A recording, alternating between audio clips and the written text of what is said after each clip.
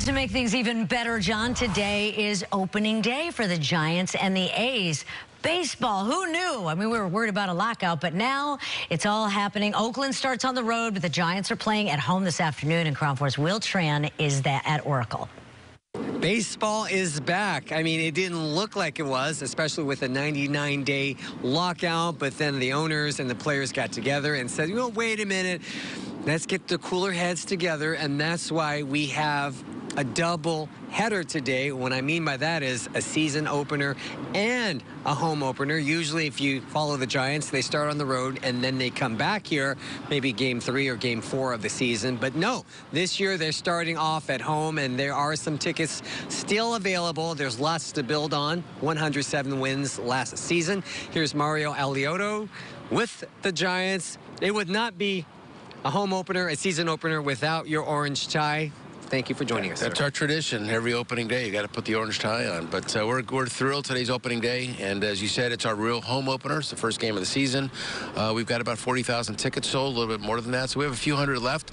I would encourage you, if you're thinking about coming down, the opening day is the day you've got to be here. So tickets today start at only $25. So for the few that are left, go to sfgiants.com or just come down to the ballpark today. Our ticket windows open at 9 o'clock. But opening day is a special occasion. We have a lot to celebrate. And as you said, we won 107 games last year, and we're going to celebrate that today. I know you can't speak for the players or the manager, Gabe Kapler, you know, manager of the year, but there's a lot to build on. I mean, last year you guys were predicted to come in 4th or even 3rd, so is there a fear factor of not going 107? You spoiled us last season. Well, we love being the underdogs, but I think the way we look at it, as long as you win one more than the Dodgers, we'll be happy. So it's, you know, it'll be a long shot if we win 107 again, but you know, you never know. We've got, today's the first game. We'll see what happens. But, you know, also it's our first year without Buster Posey here, which is a little different. We've been so used to seeing Buster around, and you know, just a reminder, on May 7th we're going to celebrate Buster Posey as a Thank You Buster Day. So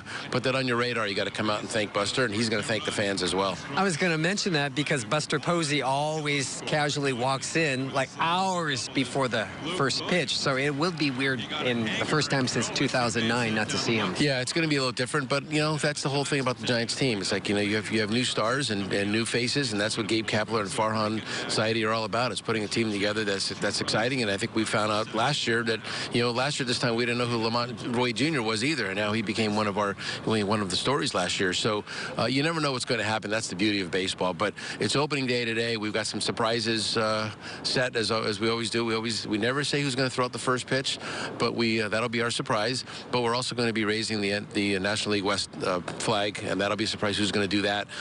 We've got the Navy leapfrog parachute team coming in with the American flag. That'll be kind of interesting. The weather today is gorgeous, so it's going to be a nice day out here. Let me just jump on that one. Usually when we're here, we are freezing to death. You might be able to see the sun on the side of my face and Mario's face as well. Wonderful time.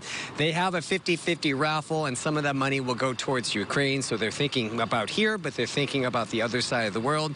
I did mention to Mario, it's been 8 years since we've won the World Series, and talk about being spoiled. He said before 2010, it went a lot longer. So, yes, we Giants fans are definitely spoiled. Go Giants. Back to you.